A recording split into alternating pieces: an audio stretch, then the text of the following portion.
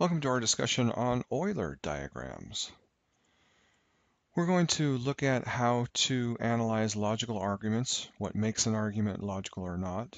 We're going to look at universal quantifiers and existential quantifiers and how to use Euler diagrams to figure out when they're true and when they're not.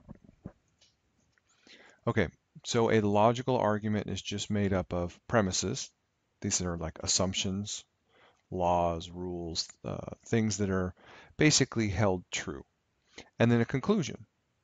And together, the premises, remember those laws and observations and things, and the conclusion make up the entire argument.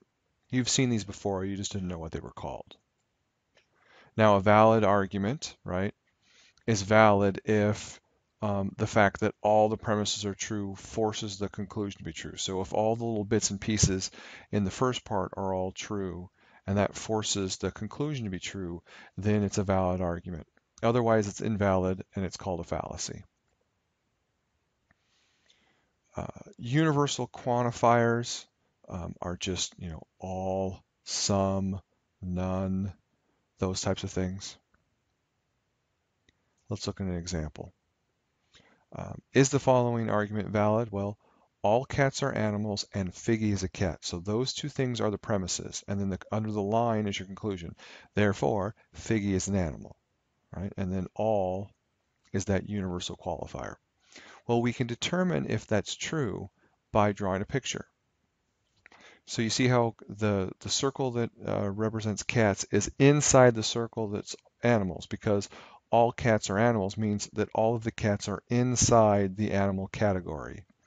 And then if Figgy is a cat, then X representing Figgy has to be inside the cat circle.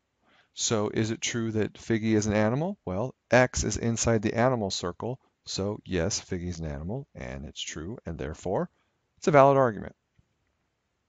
Let's look at another one.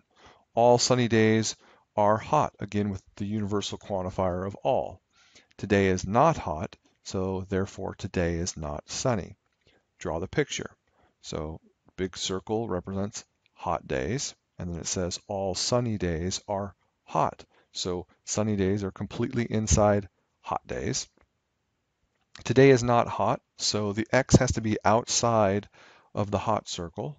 And then today is not sunny, it's also outside the sunny circle, so therefore it's true, valid argument. Another universal quantifier with all cars have wheels, that vehicle has wheels, therefore that vehicle is a car. Draw the picture. Things that have wheels. Inside that are cars because all cars have wheels. So the car circle has to be inside the wheel circle. That vehicle has wheels. Well, if that vehicle has wheels, it's anywhere inside the wheel circle. It could be out here, but it could be inside the car circle. You see how it could live in both of those places and still make that statement true. And because of that, it does not prove, right, or force the conclusion to be true. That vehicle is not necessarily a car because it could be out here in things that have wheels, and it could be a bicycle or a motorcycle or a unicycle or a bunch of things that have wheels that aren't cars. Okay, it could be a car, right, but it doesn't force it to be true, so therefore it's an invalid argument. Let's look at another one. Some students, right, there's our universal quantifier of some students. Drink coffee. I am a student, therefore I drink coffee. Well, draw the picture. Here's people who drink coffee. Here are students. They overlap because this little football shape represents those students who drink coffee, because it said some students drink coffee, not all students who drink coffee. So you can see the difference, right? The all and none thing nest inside of each other. The some overlap.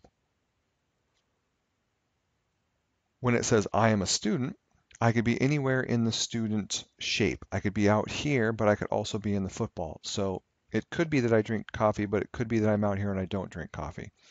So again, it doesn't force the last thing to be true, therefore invalid argument. Okay, and those are Euler diagrams. That's all we're going to do to determine if things are valid or not.